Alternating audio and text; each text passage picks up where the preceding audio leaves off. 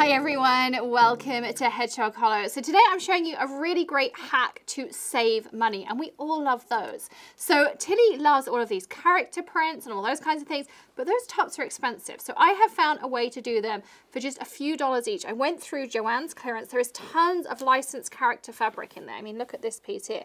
Now I bought a yard just because I didn't know how much I was going to need, and then I just measured it around Tilly with a little bit of stretch in it, and I made myself a snip so that I can show you the next steps. So we're going to lay this out on our rotary board, or you can cut with scissors. I just happen to have this because I do some quilting. And then I'm going to make a straight cut down here. So somewhere along. It's a little bit harder to do just because of all the pleats in it, but you can just kind of straighten it out. And then make yourself a cut. I'm going to use my rotary cutter here, and I like to keep it in this case.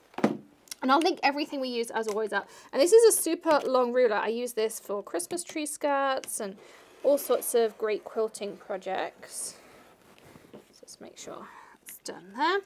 And so the little offcut, if you have an offcut like this, it's perfect for either a younger sibling, or you could do an American Girl version. So to do that, all you do is you would cut down here, rehem, and then again cut and rehem. So really simple, just a zigzag stitch on your machine, or if you have a serger overlocker, that works too.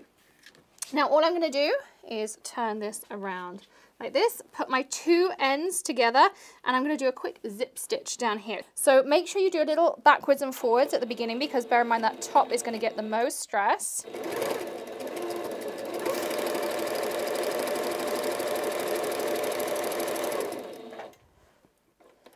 So again, just keep zipping your way down. Really, really simple to do. And I just do a little bit at a time. You could pin or clip if you wanted to as well.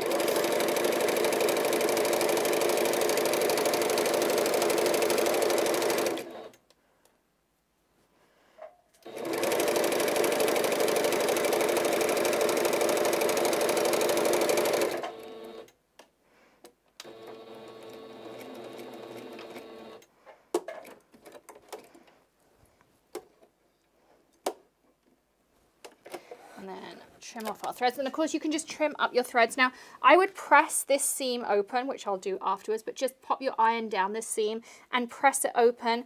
And then if you wanted to, you could attach like some little spaghetti straps, like just some pieces of lace or elastic if you wanted to, but Tilly is very much a little sundress girl, and she tends to wear cardigans over the top as well. But I made it snug so that it will stay up on here. But here you go, here is a little sundress. And you can see on your screen now how Tilly looks in that lovely little dress. Isn't she super cute? Even though it's a cold time of year here. But I wanted to show you because these are great gifts to make. You can make them the whole year through. So many different things you can do with them. And anything with this ruche top is that easy. You can make it. You can see me. I've been videoing for like 4 minutes and I've made a whole dress for Tilly. That's how simple it is. So I hope you enjoyed today's tutorial. Don't forget to hit subscribe, ring the bell, thumbs up, and of course join us for the rest of our Creativation coverage coming up in just a couple of weeks. And we've got some other fun ideas on the way for you as well. So I'll see you again tomorrow with another tip trick tutorial, or maybe something a little bit different. But in the meantime, happy crafting and have a great day. See you soon. Bye.